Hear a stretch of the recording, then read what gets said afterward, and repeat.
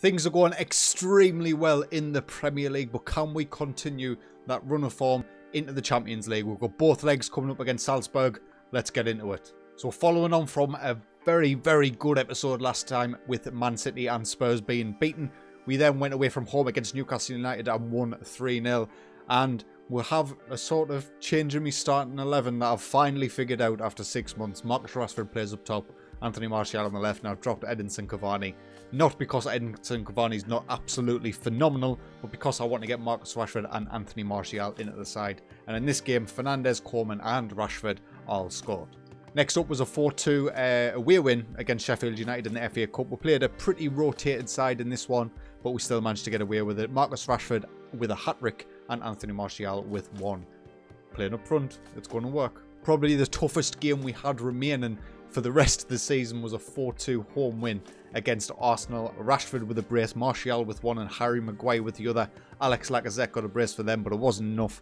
And these two are now performing superbly. And finally was a 4-0 home win against Everton. Anthony Martial, Rashford, Fernandes and Alex Telles with the goals in this one. And that sees the Premier League table looking like this. We sit top of the league, 6 points clear of Liverpool, who have now moved into second. 7 points clear of Manchester City in third, 10 points clear of Arsenal in fourth, and 17 points clear of Aston Villa in fifth. And we have a game in hand on every single one of them. So assuming we win that, 9 points clear from second place Liverpool. The title, I think at this point, is ours to lose. And of course, that takes us to the Champions League action, where we got a very favourable draw against Salzburg, the Austrian side. They've still got some good players. Dominic, I'm not even going to attempt to say his second name, is a fantastic player. He was great on last year's FM and I think the years previous as well. But at 20 years old, still a lot of room to develop. And I don't think he's going to be enough to stop us. But let's not get too ahead of ourselves. Let's get into the game. As we said, Anthony Martial and Rashford are now switching places. Martial's playing fantastically on the left. Rashford's playing great up top. Kingsley Coman's going to drop out. We're going to start Mason Greenwood for today's game. I'm actually tempted to drop Paul Pogba as well. Not because he's performing too poorly, but because he's been the one who's struggled the most for fitness. And he can come on probably for Bruno Fernandes at some point during this game. Otherwise, we are full strength. Let's get into this game and hope for an incredibly dominant win in this first leg. We are away from home, so it will be the most difficult tie. But if we can get a good win, well, I might not even bring you the second leg, depending on if we absolutely batter them or not. But let's not get ahead of ourselves. Let's just G the boys up and see how they get on. First highlight of the game comes 5 minutes in. We're on the attack down the right-hand side. As long as Hakimi doesn't lose the ball, he's got a couple of options in the centre. Finds Van de Beek. Mason Greenwood's in behind. Good stave by Stankovic, and it goes out for... Oh, it was offside. Never mind. Another highlight now. It's a free kick for Salzburg. Basically a corner. He whips it in. Goes to the back post. David De Gea with the save. Okafor with the goal. I come into this game with so much confidence. Why did I do that? This always happens. His 9th goal of the season puts Salzburg 1-0 up 12 minutes in. And panic? No, not yet. Come on, boys. 3 minutes later, can we get ourselves straight back into this? Mason Greenwood plays it in. Anthony Martial's there. He gets his 15th goal of the season to level things up. And Salzburg's league didn't stay too long. We'll watch this in the replay because it was a little bit weird, the angles. Mason Greenwood getting past his man to the byline, and Martial is just there to tap home after a decent cross. Oh, Anthony Martial picks up a knock. We're going to bring on Kingsley Coman for that left-hand side. Hopefully that isn't too long. He's really starting to hit some form on that left-hand side, and it will be gutting if he's now going to be injured for any significant period of time. Van de Beek now also picks up a knock, so we're going to have to take him off after this highlight as Marcus Rashford gets his 13th goal of the season to put us 2-1 up. He has been 10 times the player since we moved him up front. I couldn't quite figure him out on that left-hand side. He just wasn't working for whatever reason, but now up front he's showing his true quality, and we need to get the best out of him as he is an English homegrown player. It all matters with the new EU laws and stuff like that. We'll look to make our changes though. Van de Beek is going to come off. We're going to bring on Paul Pogba, who I was hoping we were going to be able to rest for a significant period of this game, but he is going to have to step in now. Half time, not too happy with the performance actually, so I'm going to send them back out, give them a bit of a kick up the arse, and seeing if they can perform a little bit better and get us a couple of more goals in this second half. It's taken 25 minutes into this second half to get our first highlight, and it's Rashford's played in behind. He dinks it over the keeper, hits the post. That was slow motion torture. Another highlight now. Bruno Fernandes knocks it down to Mason Greenwood. It's cleared only as far as Benton Kerr. Don't lose the ball there. I'm very, very wary of counter-attacks. Pogba to Kingsley Coman. They're driving us backwards. They're playing a high line, so if we can find that right pass in behind, we could be in. Alex Telles tries to get past his man. He's taken down.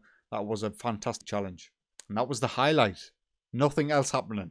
With only 10 minutes to go, we'll make our final substitution of the game. Benton Kerr could come off for Nemanja Matic.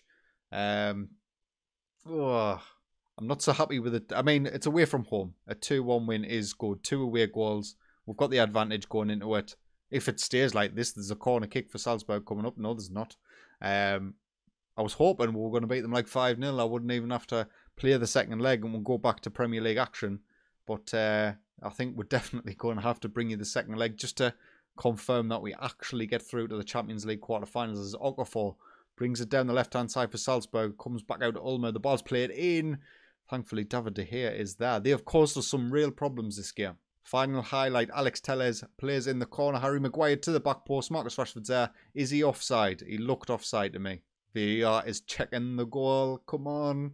Please be onside. Goal disallowed. I thought so. And there we have it. There's the full time. Here's the replay for the disallowed goal. Oh, very, very tight, but Rashford was offside. 2-1. Not bad. Not great.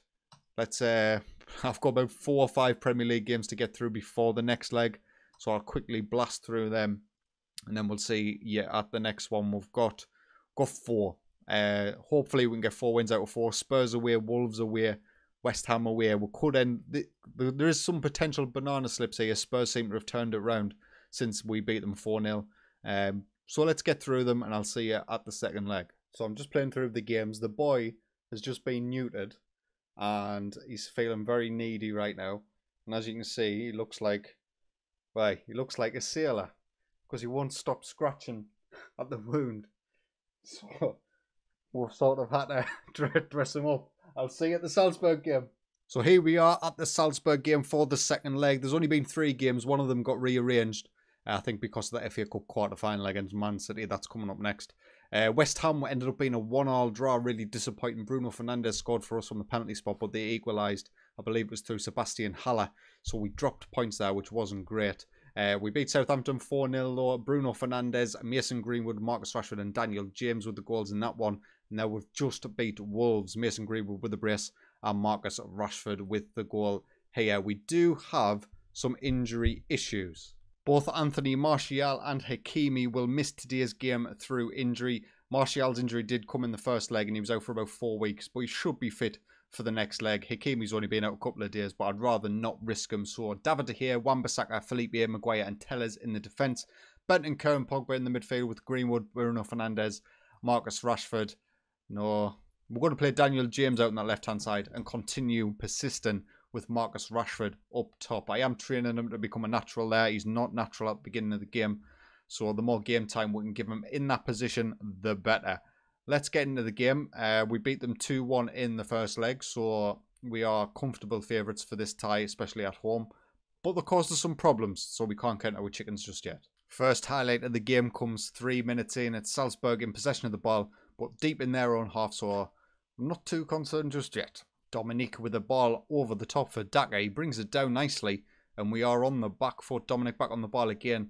Poor pass by him. Luis Felipe can cut it out, and hopefully we can spring on the counters. Paul Pogba, lovely ball over the top. Marcus Rashford's got the pace to beat the defence. And Marcus Rashford's 16th goal of the season puts us 1-0 up, 3-1 up on aggregate. Surely now, surely we're through. Another highlight now. Salzburg with a throw in deep in our half. We do manage to get it clear. Only as far as Onjin at the back for Salzburg. They are playing some dodgy stuff at the back. If this was us, I'd be very, very worried. But they have managed to get it into the midfield with space to run it now as Dominic brings it forward. Gets past Benton Kerr, but he does get back and ball over the top for Rashford again. The keepers came for it and completely messed it up. Marcus Rashford gets the easiest goal of his career. He's 17th of the season, and Stankovic Well, he'll be a little bit disappointed with that one. Bentancur here winning the ball back from Dominic after a failed attempt at a challenge. Ball over the top once again, does the defence.